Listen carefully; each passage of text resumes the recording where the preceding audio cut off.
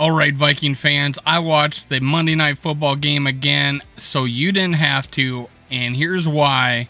Though you should not give up on the Vikings just yet. In 3, 2, 1.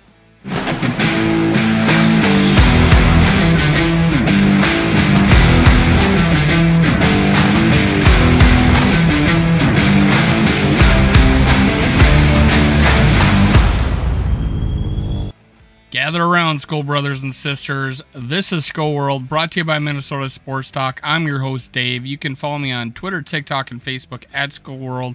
I also go live on the Purple Code on Tuesday nights at 9:15 Eastern, 8:15 Central. I'll be there tonight. It's also broadcast on Twitter and on YouTube. So just make sure you go over and subscribe, like, and comment over there. Make sure you ring the bell, and that way you get notified whenever we're doing a show. Also on the Purple Pocket Podcast, a couple times a week. Make sure you hit subscribe, like, and comment over there, and ring the bell on all three of our shows. That way you do not miss anything. All right, let's talk about why I went back and watched the show, or watched the game over again, and I did in its entirety, every play, because I want to remind myself of what happened and look into it a little bit more. And you go away from that game and it's like you hear it was the worst game we ever played. No, it's not.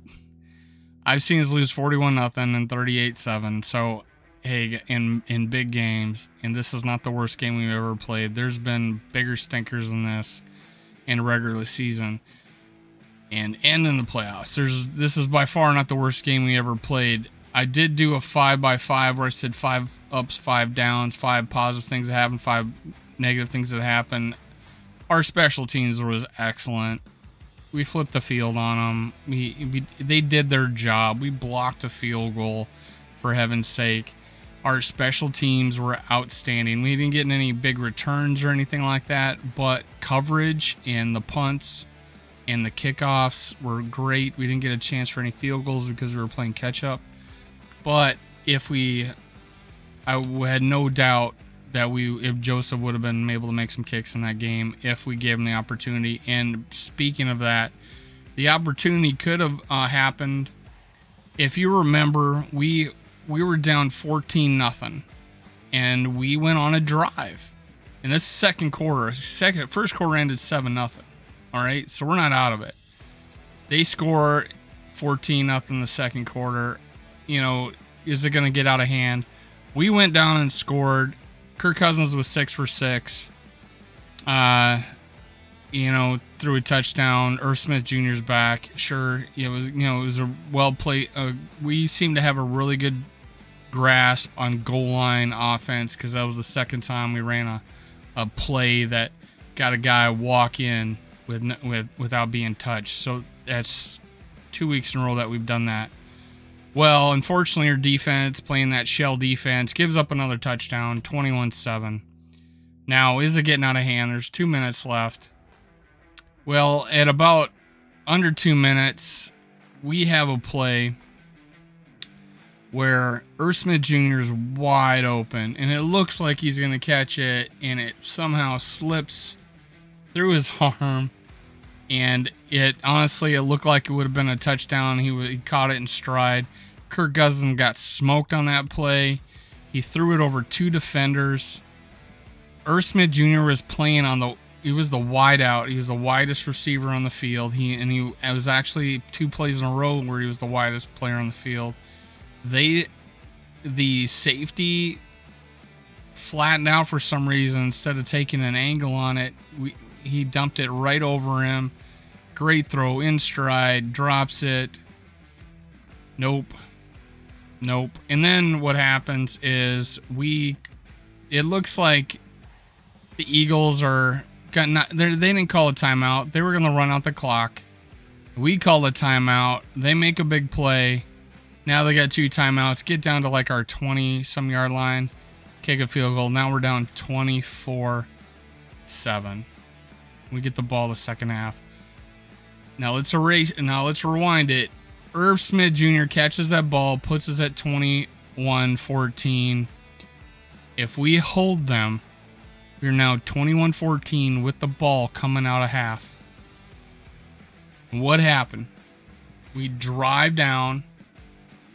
We drive all the way down. And we throw a pick. And everybody agrees, and even including Justin Jefferson, that he should have flattened the route and crossed the receiver's face. The announcer said it. Justin Jefferson said it. Kirk Cousins said it. He was expecting him to flatten out. There's no way that you get in the end zone and you just give up on your route.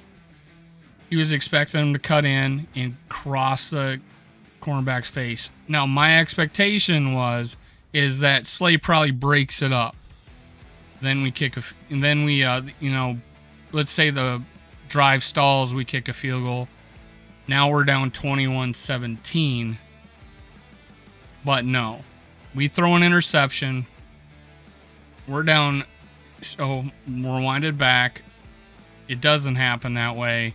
We're down 24-7 now. We could have been down 21-14. Or 21-10 if we kick a field goal. That's a lot better. 24-10 or 24-14 or 24-17 or who knows, we scored a touchdown, we're down 21-21. All those things were scenarios that could have happened. They didn't, though. They wanted to, it's almost like they wanted us to get back in that game. They gave us the opportunity. We didn't take advantage of it. This was a game of lost opportunity. We didn't execute. We didn't execute. We had a time management issue by calling that timeout. We had a drop. We had 5 to 7 drops in that game. 5 to 7. Easy. Now, on some of those, we actually end up getting first downs after with the drop, so they didn't hurt us as bad. But the Irv Smith Jr. one obviously hurt us really bad.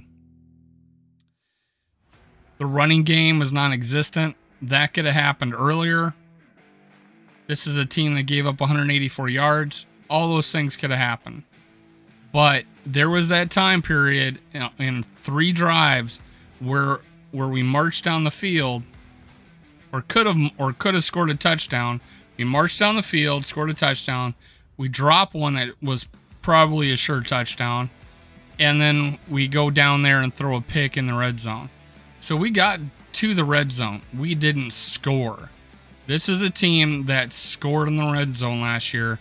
Roughly the same offensive personnel as last year. Now, later in the game, you may think, hey, Kirk Cousins is going to go into a shell. He's not going to want to throw another pick. Well, what did he do? He threw 2 more. It came out that Kevin O'Connell said, still be aggressive, be aggressive, be aggressive. Kirk Cousins threw the second pick. It was a great play by the defender.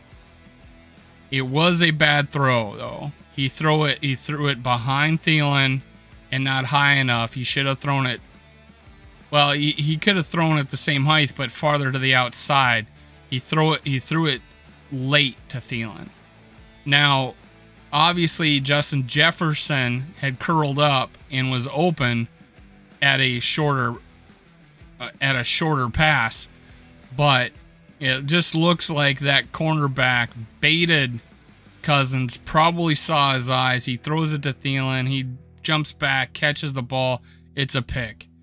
If he didn't pick it, the other guy behind him did because the throw was behind. So that was a bad throw. Maybe even a bad read.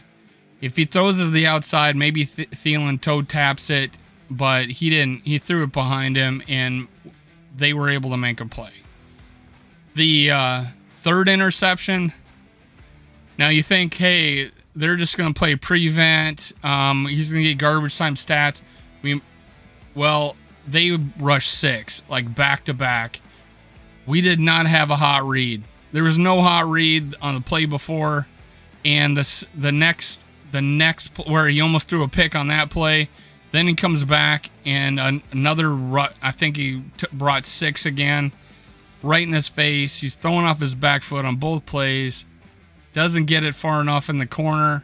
underthrows it. Slay makes a play, but that was also an opportunity. The game is out of hand by then. We most likely don't come back, but hey, he still was throwing it, still trying to make something happen. He didn't go into a shell. We went 4 wide, 5 wide at sometimes, nobody in the backfield, and we still tried to score even as late with no time remaining on the clock.